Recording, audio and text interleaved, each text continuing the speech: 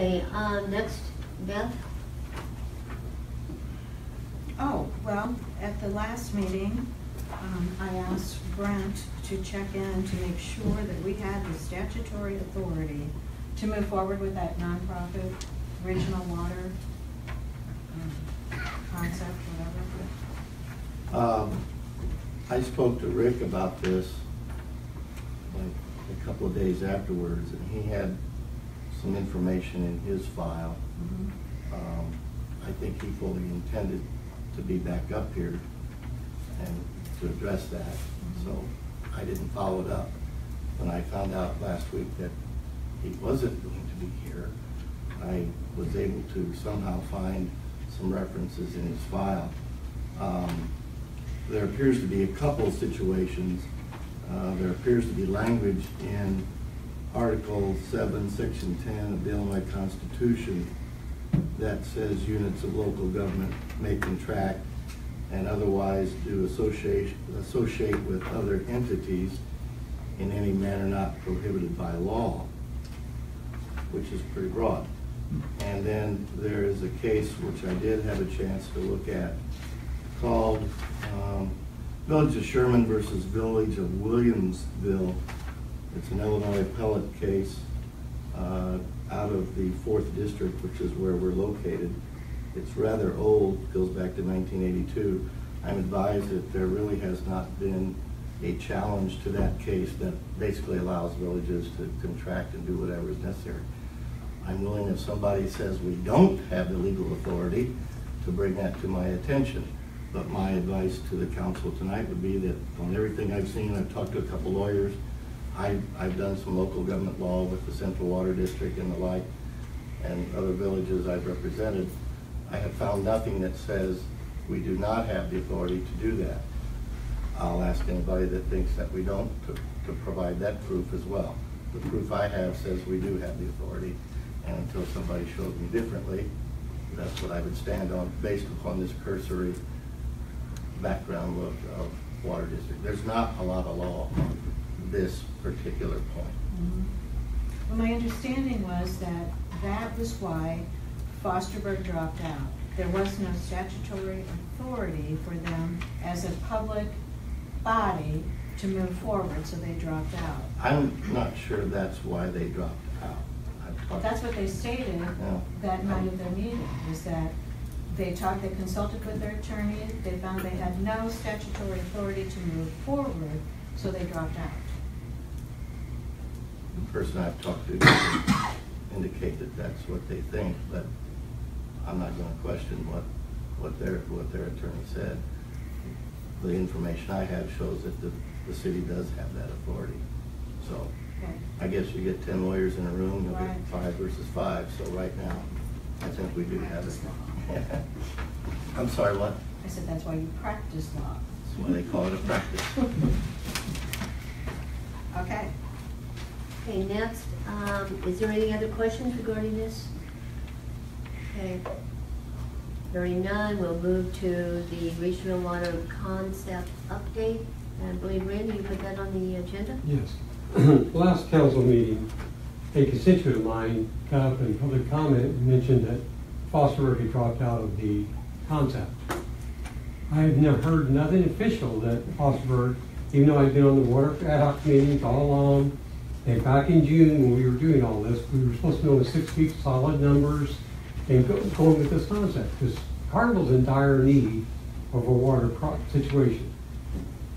You know, I met with Fosterburg at another meeting earlier in the year. They were looking at a concept 3 to 5 years out because they're under contract with American Water. I went to the meeting Thursday night to get I didn't say a word, just to observe what was going on. And the guy running the meeting made the comment that Jerseyville Rural Water would be out of debt in 3 to 5 years. Nobody's in a dire situation that we are in for a water situation. Everybody's in a conceptual phase of this water. And it really concerns me when I saw Dorchester at the meeting and not Fosterburg. I believe Dorchester is part of the Gillespie Water District. And that concerns me that we're putting council money into going into other districts and pulling their members out. It'd be like Gillespie getting mad at us and saying, hey, Carlinville will water in 3 years, and we're going to go after you because their towers are close to their lake. I mean, are we as a council wanting to pick and choose different entities to rip out of there to come up with this regional concept? And at what cost? Dorchester has 175 citizens. I mean, I don't know how many people they have, but Joe, you made the comment that from Litchfield to Carlinville, you know, the debt service would kill us. Well, what would it cost from Shipman to Dorchester when you only have 175 customers? And that's people. I mean, I'm sure they don't have that many customers living in Dorchester. I mean, this whole concept, we have to boil it down to what's it going to cost our citizens? $20 per 1,000 gallon? I mean, the rate was $2.75 when we had these 4 entities. We don't have the 4 entities in there yet, and we're 6 months later, and we're not even moving forward toward solving Carlinville's water issue. I mean, I'm not saying Litchfield's our only option. We had Litchfield, we had Otter Lake, and we had the silt dam with the Army Corps of Engineers and dredge our lake. There's other options we have, but Carlinville itself is in a dire situation for water. Unlike these other ones, they're under contract. I mean, we're coming up on our 6-month review of this. I mean, I just think we need to look hard at ourselves and say, what's it going to cost our constituents? We have no clue who's in and how far the pipes are going to go and how much it's going to cost us. We should all investigate what's it going to end up costing us our project. You know, we're asking for the government, which is $1 trillion in debt, to put a $72 million project. And even if you did, that was based on Jerseyville and Fosterburg and Carlinville's usage of 6 million gallon per day. You put Dorchester in, we don't need 6 million gallon. So is it a 3 million gallon plant and then other people come in, then you have to build the plant bigger? I mean, this whole concept is so not solid in any way. It could be 2 to 3 years before it ever becomes a reality of some kind of thing. Because Carlinville got that much time to wait. Our lake is basically dead, Lake 1, and we're moving back to that. I don't know where we're at even on that filtration system that we were going to go back in. And Lake 2 didn't have the water, and we've not had much water. So we all know, you guys have been on the council a lot longer than I have in different entities. And when this whole project got started, and Max did a wonderful job. I learned a lot from Max. But the concept started, prior to me being on in 2014, was you guys were looking for a groundwater source. That's what it states in that document. You're looking for groundwater, not surface water, but groundwater. So the concept that we've looked at everything we have, we were specifically targeting groundwater as the source we were going after in that first concept. So I mean, you gotta look, everybody here has to say, what's it gonna cost your constituents? You know, I'm just used to Litchfield. Litchfield came out at the 275, blended at rate, what we could get totally at that rate. I mean, we should at least be investigating this, but to take our $30,000 and then to go after another water district's entity like Dorchester. I mean, what does that say to us as a Carlinville? We can tell us what entity we're going to grab whoever we can to create this regional concept. I don't feel we should be doing that as a city body or other governmental body members to create this concept. Okay, any other comments? No. Yes, Cindy? Since the agenda item is to give an update on the regional water concept, I would like to do that, if that would be okay. Sure. Go ahead. First of all, I would agree that Carlinville is in a very dire situation for water, and that perhaps some of the other communities aren't in as dire a situation as we are.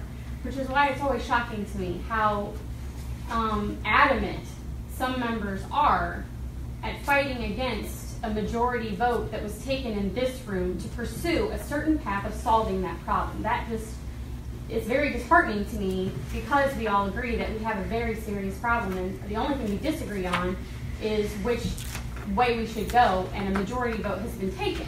So that will always baffle me, because I believe in our form of government and I believe that it has already spoken. So Randy, I respect that you don't agree with that. I do. And I respect that you have a differing view on where we should go from here. And I have sat in this chair and felt that way about other things too, but that is our form of government, and a majority has said this is the direction that we're going to go.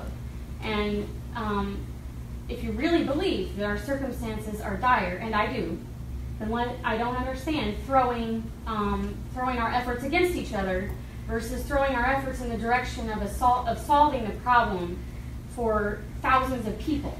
So that's all I had to say about that. We did meet November 30th, 2017 at 5 o'clock in Jerseyville. There were, as Randy said, he was there. Alderman Toon was there. Alderman Heigert was there. There were members of the community also. We had a meeting. We voted to hire an attorney. We accepted our bylaws. We approved our minutes.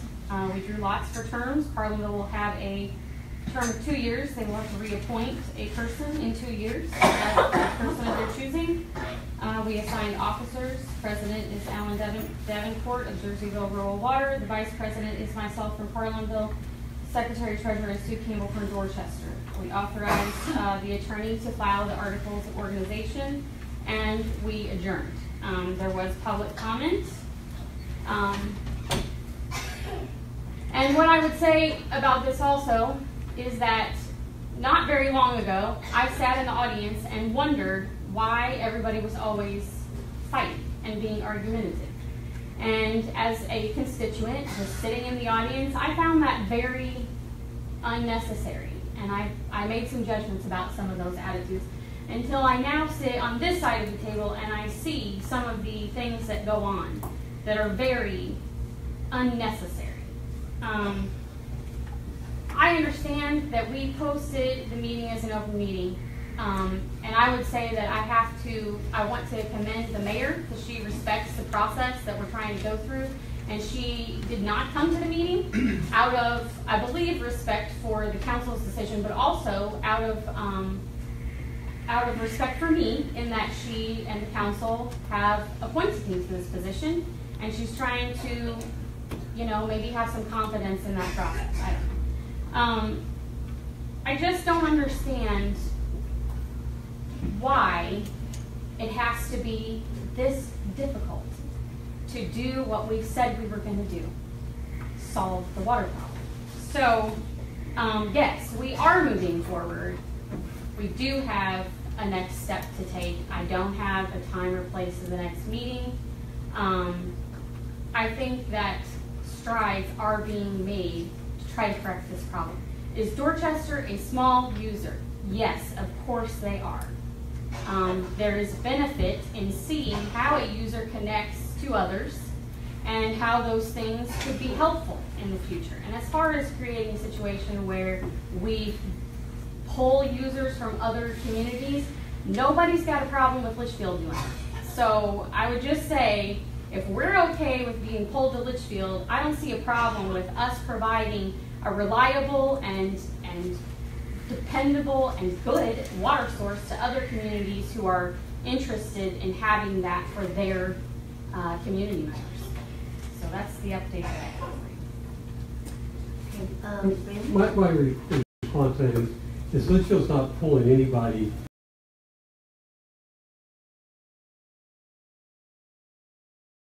from another entity. We are our own entity. Would be possibly joining Litchfield. And the reason that I keep bringing this back up, and I'll just mention this real briefly, Woodward and Kern were shot down by the previous council, and they came back and got passed. Okay? So, things do change, things do happen. But we are sitting at a Litchfield that got a right-of-way to go under the Interstate 55 with a pipeline. Okay? At a certain point, they're going to go ahead and move and put that pipeline underneath there. Now, if they don't put a big enough pipeline for us to service us, that option's off the table for us down the road. So then if we start to come back and they say it's $12 per 1,000 gallons, and we say, whoa, that's way too much, we don't want to do that concept now, we've already missed the boat over here. All I'm saying is we should explore the other options at the same time. And Arbor Lake. Arbor Lake was a $2 million to refurb Arbor Lake, and it's in Macoupin County. There's other options on the table. My question is, if we don't tell Litchfield that we're even interested, and they throw that line underneath that lake, that thing, Litchfield will not be an option for us at all. Okay. Did you have your hand up? Yes, I did. Cindy, I respect the position that you've been put in because it's hard. I want you to know that. I come to the meeting because I don't get the information and it upsets me. when I ask for it, I don't get the information that I am required to have for the people in my district or in this city.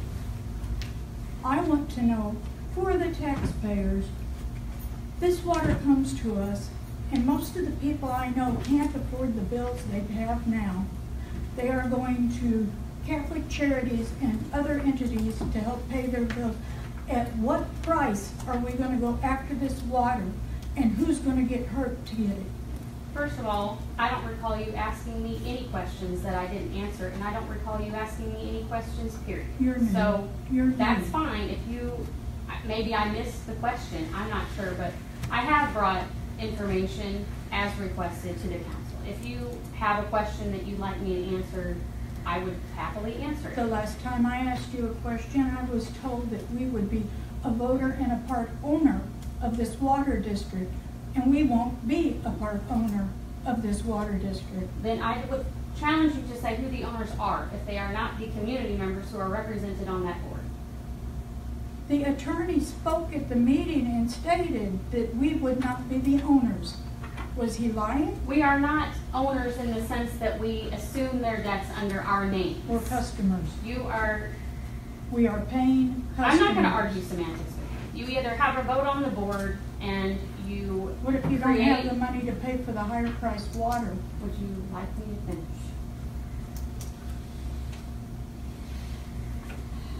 Okay. Thank you. I can't give you a price per thousand for water under this concept. I can't. And I do not believe that we have an accurate price per thousand for Litchfield. And I understand that people want that. I fundamentally disagree with that concept of just saying we're not going to solve this problem and be a voting member of a board. We're not going to solve the problem on our own. Let's just buy from Litchfield. I fundamentally disagree with that, and I don't want to do that. So these votes have already been taken. There is nothing in our code book that allows us to keep bringing this back to the floor until it goes through the proper chain. So I don't understand. I really don't. And maybe I'm missing something here. But I think we have meeting rules and we have ordinances to govern our meetings so we don't do things like this. Go behind each other and create a problem so that we can't get anything done. We revisit issues on the floor that we've already revisited 10 times here and 3 times in Jerseyville. So I say let's obey the rules of our governmental structure and let's move forward. And if you want to bring it back in 6 months, bring it back. We'll vote again. We'll see where we go. But until then, let's respect the structure. Okay, any other questions? Yes, Beth? Just a comment. I do respect our government. I also respect my constituents. I respect every single water user in Carlinville. And I respect their right to have a good quality product at a reasonable rate. I also understand what Randy is saying. I know we voted, but if you take a vote on something and then down the road you realize that maybe this isn't going to be the best situation. When we voted, we weren't sure about Jerseyville. Fosterburg was in, Jersey Rural Water was in, and Carlinville was in. There was a meeting in April that I don't believe you were at. It was a water board meeting that the question was asked point blank of Brian Mitchell, what will happen if Jerseyville drops out? And his response to that committee was, then we are done. We can't afford to move forward, we're done. So to keep charging forward on something, if it doesn't quite make sense, doesn't make sense. Why not consider all the options before we close the door? Like Randy said, once that pipe goes in under 55, they're not going to drill and put a bigger pipe just because we've changed our minds maybe. We can ask them, you know, to put in a big enough pipe that maybe it would accommodate us. If we find out that what we have voted to move forward with isn't going to work. If we find out that our water is going to cost us double, even if it's just double what we're paying per thousand. You ready? My only question, Cindy, 6 months would be December 19th. That's what, this is December 4th meeting. June 19th is when we voted on it in the meeting. So you're real close to the 6-month window as far as bringing it back up to council. Not tonight's vote, but just put the thought out there to everybody, are we going down the right path? Okay, Cindy? I understand that very likely we will come to council December, no, it won't be, it'll be next, January, whatever. First meeting in January. We'll come and it will be on the agenda to vote again on this very issue. I understand that. And until, the way that I view it, and I respect what you said. I do know that you're listening to people who are concerned, and I do believe that. And I believe that you're concerned about the cost. I do believe that. I believe every person who sits here is. We have a difference of opinion on what that means and how we want to go about addressing that issue. If I believe for 1 minute that it would be that the cost would be astronomical and, I would be hurting members of my community, there's absolutely no way that I would go over there and sit there and try to work through this situation. Not for anything in the world would I do that. So I believe that there is still hope for this. I do believe that. I believe that there are interested parties. I also believe that Litchfield probably has other municipalities that they have approached. So I think they're going to probably set themselves up to be okay to sell water to somebody else. I don't think that we are going to be the make or break. I don't know that for sure, but I think that they can protect their own interests very well. I don't think that we need to protect their interests. But I would also say that, yes, Jerseyville has not committed. The city of Jerseyville has not committed to this project. That is the truth. Other communities are showing interest but have not committed to the project. But until the council has a vote that overturns us moving in this direction or, tells me to do a different thing, it is my sworn duty to my constituents to do what the council's majority vote has spoken to do. And that's what I want to do. That's what I believe is the right thing for us to do. Sarah, I think you had your hand up. Well, Randy said they had, there's a big book out of all the studies they did, and they did study Otter Lake. That was part of that whole study. And they studied every aquifer, everything close. I mean, the book is this big, and you people need to go through it and read it, which I have. We did. But it was studied. And you said it wasn't looked into, and it was. And as a council, you weren't on the council, we decided, there again, not to go that route because of whatever the conditions were at the time. Now, the part of the trouble I have with Litchfield is, Litchfield just threw some figures out there. They didn't tell me what it was going to cost to get the lines down. They didn't study anything. They just made some figures and said, this is what it's going to be. Well, I don't really believe that those figures were exactly, once you put your lines down, once you all do it, none of that was discussed in that. So those figures all changed. So what you're throwing out there as, this is how much this water's cost, that's not how much it's going to cost because we have all this infrastructure to get to Litchfield. So to me, if you really want us to be interested in Litchfield, get Litchfield to study what it's going to cost to get me water. And that's not happening. So I'm not really wanting to go that way. Okay, are we still have conversation on the floor? Yes, please. Yes. First off, I'm not worried about Litchfield making money or getting by or growing their water plant or anything. My concern is not about Litchfield, it's about Carlinville.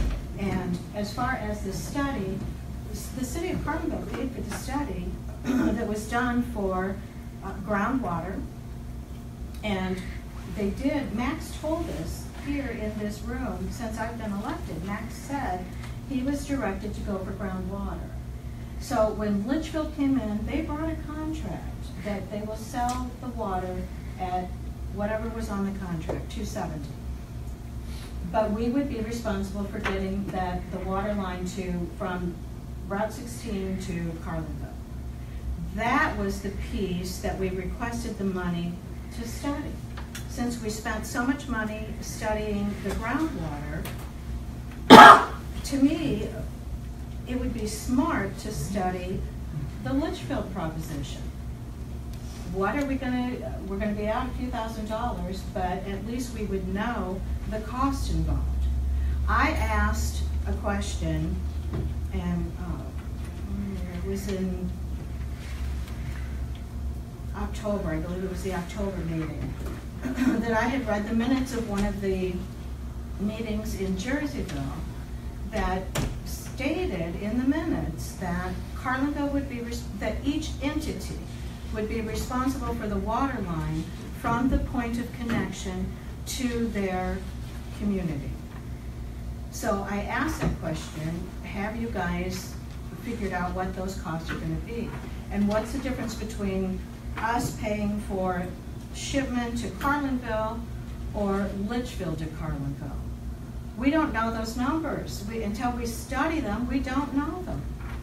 So why wouldn't we spend a little bit of money to find out which is the smartest way for Carlinville to go?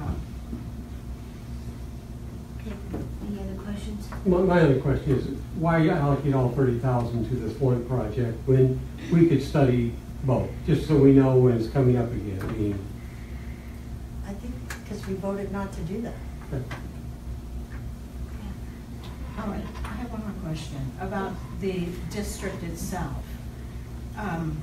We were told the other night that Dorchester has approved $10,000 towards the project.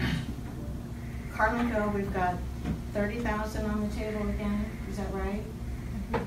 And then Jersey Rural Water, do you know how much they've committed to? I would have to look. Okay.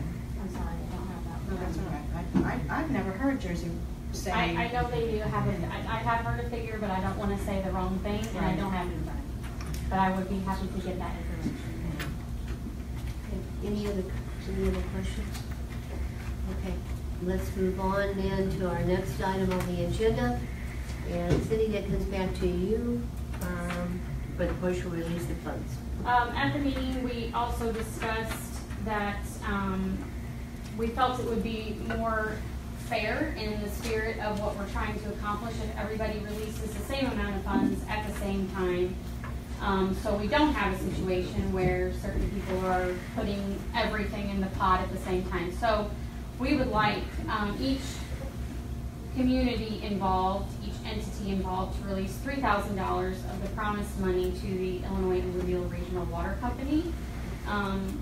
So I'm asking that we release $3,000 to match the $3,000 that will hopefully be voted on to be released by Dorchester and Jerseyville Rural Water.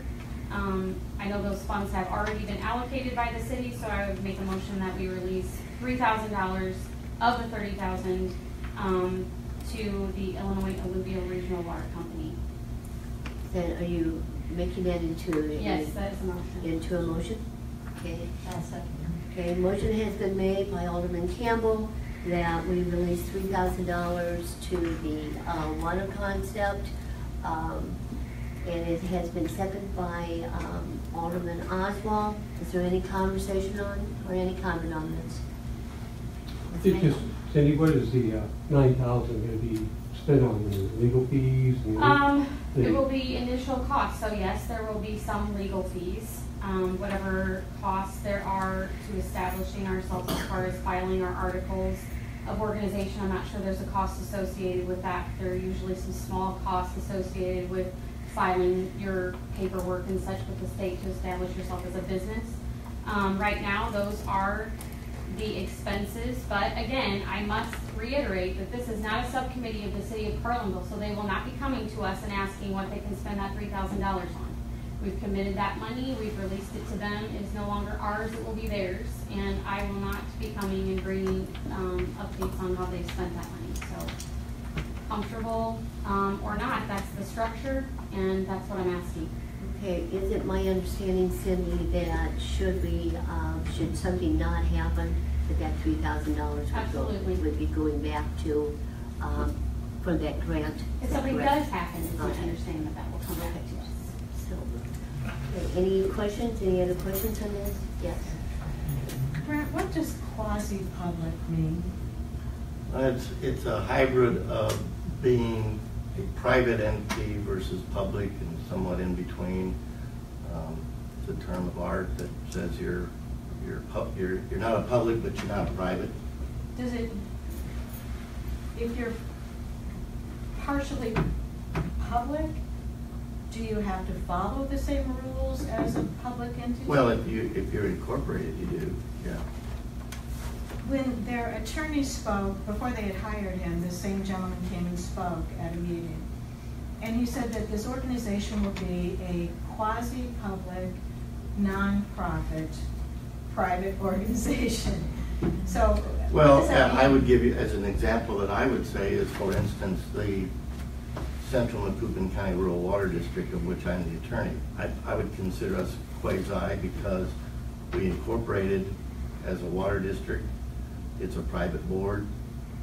It's registered with the state. We got funding from USDA. So in a way, we're both, because we're a water entity, we have customers, we have a board of directors, we have to file with the state. So it's that kind of a hybrid.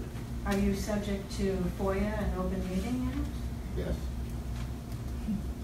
Okay. So would this entity then be the same? I'm going to assume so. I don't know. I mean, again, I don't like to answer legal questions with yes, no's, and absolutes, particularly when you've got 30 You know, I seconds. should have stopped him and asked him, but I was an observer at that meeting, so I wasn't part of it. For the most part, any organization that has any type of a public type funding would be under FOIA. Okay. Can I see speak? man over there jumping Can I up and speak? down. No. Just point of order. My understanding is if this entity does not form or is disbanded, we don't get the money back. If it does form, Get the money back.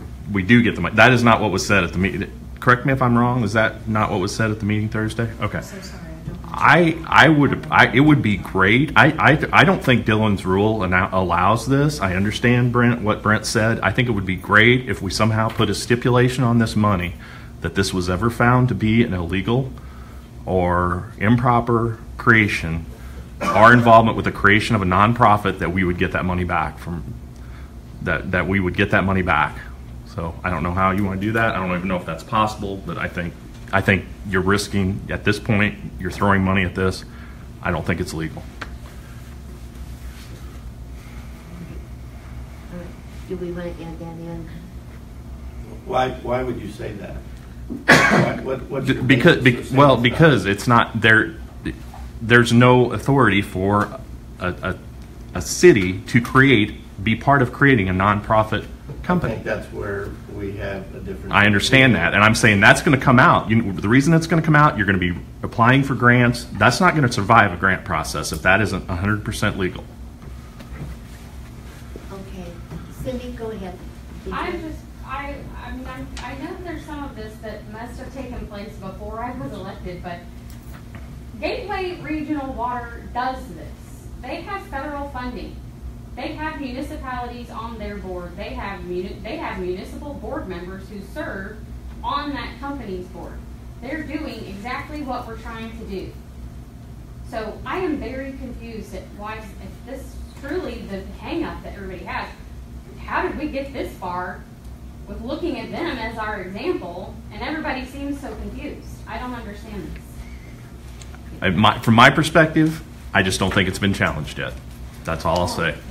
We've got a motion in a second already. Yes. Correct. Move forward with that. All right, yes, we have a motion to go ahead and do the $3,000 for the regional, to apply to the regional water concept. Okay, clerk, call the roll. Yanni, Yes. Philbrook, No, Brockmeyer, Yes. Campbell, Aye. Teresa, Aye. Toon, No. Oswald, Aye. Tiger. No, 5-3. Okay, motion is carried 5-3, and we'll be able to send the $3,000. You'll be able to report back that the $3,000 has go to the study, or to the entity. Okay, next on the agenda, I'm going to read a letter I have that is addressed to the mayor and city council.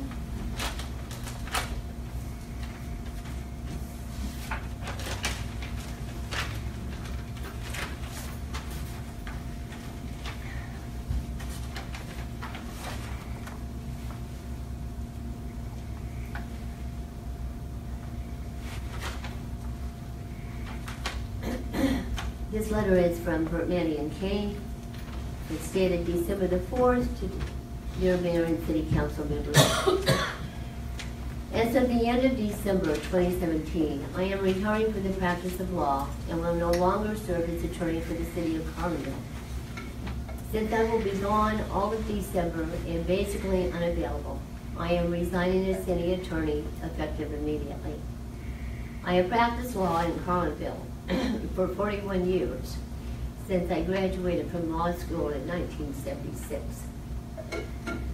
I have been fortunate to serve as city attorney for a total of 25 years during the mayoral administrations of Pete Bellotti, Jack Pasco, Fred DiMuzio, and Deanna DiMuzio. I've seen council members come and go, and have been a part of many accomplishments of the city council. I am most appreciative of being a part of Deanna DiMuzio's administration and being involved in numerous progressive accomplishments for the betterment of Carlinville. I remain very truly yours, Rick Burkman. With that, Rick has retired immediately. This will be effective now. And Brent, would you like to say something on behalf of your firm? Yeah, it is. Tough to do. I know. Because of the circumstances which proceed. But Deanna has, our firm has been the city attorneys. I've been doing most of the background work in reference to public work, and that works out well. I was given the opportunity to continue. I do not have the time. I would have to clone myself over. I have a busy litigation practice that requires a lot of work, and the council requires a lot of work. I looked at bills from, past several years. There's a lot of time. There's a lot of time. And I've been city attorneys up and down this county, Staunton, Mount Olive, excuse me. It's not like the old days. It's tough. It's a lot of work. There's a lot of issues going on. And I don't have the time. I'd love to, but something would have to suffer. And I can't do that and still maintain and give the city its highest time. And Rick virtually devoted everything he had to the city. He didn't do courtroom work, hadn't done courtroom work for 10 years, and vice versa. So I appreciate the offer. And if I had 2 or 3 other different partners or associates or whatever, that would probably be a different story. In fact, I know it would be. But I appreciate doing that and the offer. I just literally don't have the time. And I wanted to explain that to the council and to the public so that they didn't draw some irrational, psychotic reasons for, well, why didn't Brent Kane, why didn't he jump in there and just like his partner did? I don't have the time to do it and do the city's work and the other ongoing litigation that I have, and both of them would suffer. They just would. And so therefore, I think the council has a name that they're going to hear, and I fully endorse that. Let's give Brent and Rick a great big hand.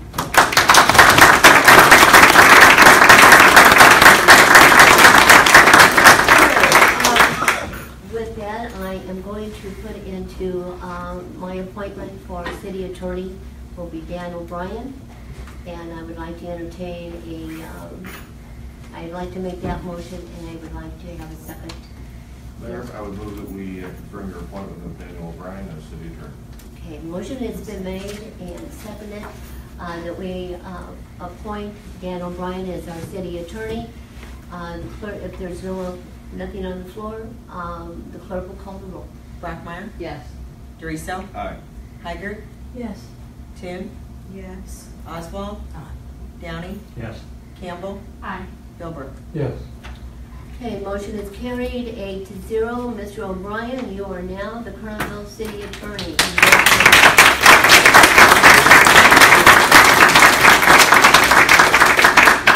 Now, you can either join in and have the hot seat now, or you I think Brent's got it nice and warm. I think he should stay there. you can come on up and join us if you'd like. That's up to you.